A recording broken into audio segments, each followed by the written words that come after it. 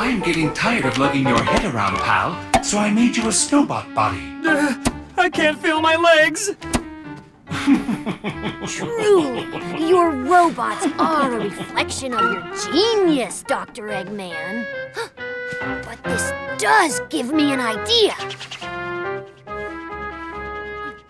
I think I know a way to cause the lost hex to implode using null gravity effects. We could destroy the Zeti in one quick stroke. And exterminate every living thing around them. Are you out of your mind? Of course, there'd be some collateral damage, but... Collateral damage? What kind of monster? Tails!